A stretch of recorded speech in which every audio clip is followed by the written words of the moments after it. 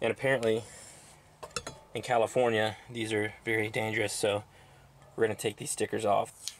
Okay, look, now they're safe. This one is safe. This one's still very dangerous.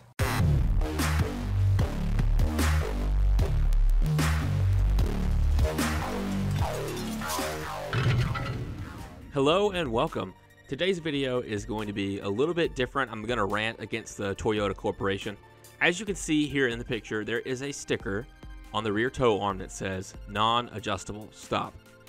If you know anything about suspension components, this should throw up a red flag in your brain, specifically because the RAV4 was originally designed to have an adjustable rear suspension. However, a series of recalls has plagued the RAV4, 3 to be exact, and the last recall required the technician to essentially glue the tow arms together after performing a rear alignment, making them non-adjustable. At the time of the recall, when the technician performed the rear alignment, that's where the tow arm would stay and it would no longer be able to move in and out. As these components wear, the rear alignment will change, but because the rear tow arm is fixed, it results in premature tire wear. If you look through the RAV4 forums, some of the dealers will still perform a rear alignment, and the cost reported range from $500 to $1,000. In my case, I contacted my local Toyota dealership and was quoted $650 to break the epoxy, perform the alignment, and re-epoxy the tow arms. I was not about to do that, but since I was changing out my shocks and struts, I went ahead and ordered some tow arms as well. These were manufactured by Fee-Best and they cost me around $30 a piece. They are manufactured to the OEM specifications, so the possibility of rust is likely. I'll address this later in the video. There are also other manufacturers like SPC Specialty Components who make a higher quality tow arm. They are more expensive, and I've also read that fitment is a bit of an issue. So after removing one of the bolts from the tow arm, I discovered that it was probably going to be easier if I took off the rear shock first. The rear shock is pretty straightforward.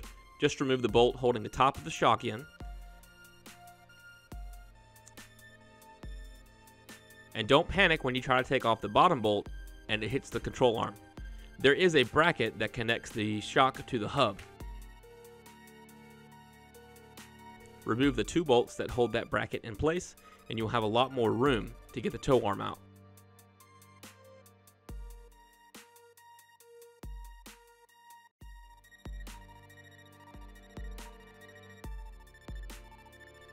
The tow arm stud will probably be frozen to the hub, so just leave the nut threaded about halfway on, get a long socket extension, and then hit it with a hammer to free it up.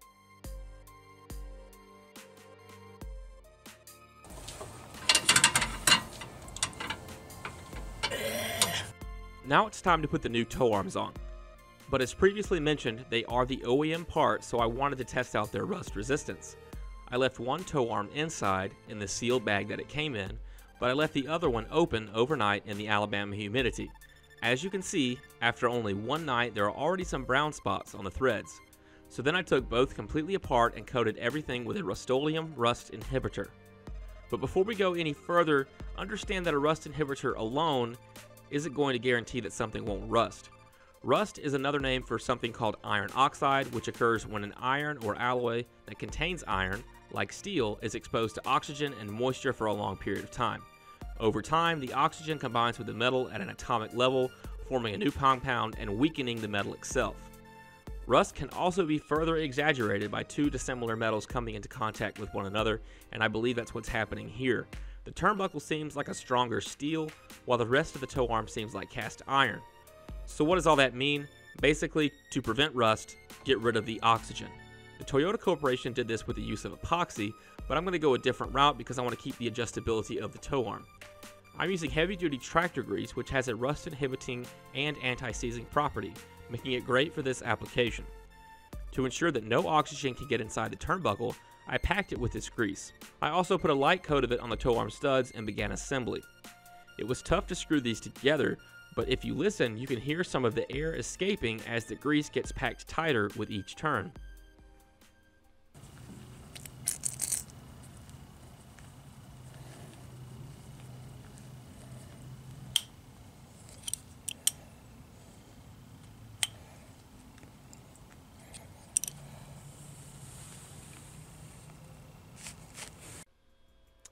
I assembled the tow arm to the same length as the tow arms I removed so as not to change the rear alignment too drastically, but keep in mind that you will need to get a rear alignment as soon as you complete this job. Then just slide the new tow arm into place and torque everything down to spec.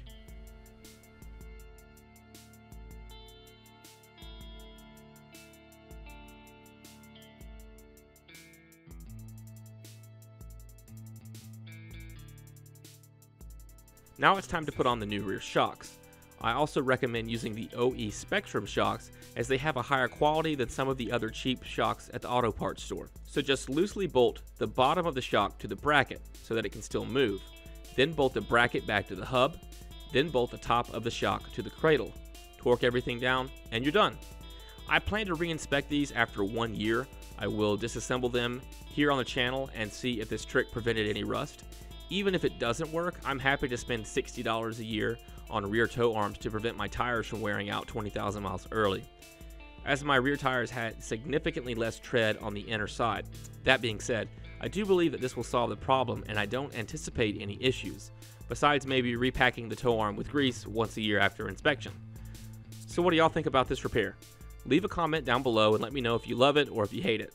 And be sure to click that subscribe button to see more content like this in the future. Thanks, and have a great day. Hey, bud.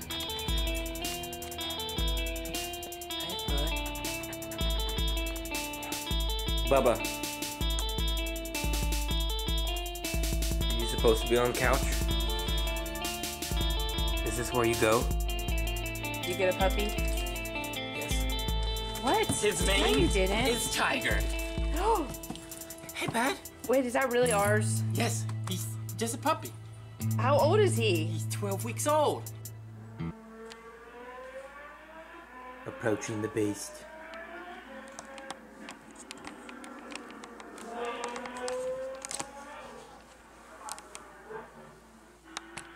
Hey. Hey. What are you doing? Hey, bud. You're upside down. Hey. Tiger. Hey. Oh, he's sleepy.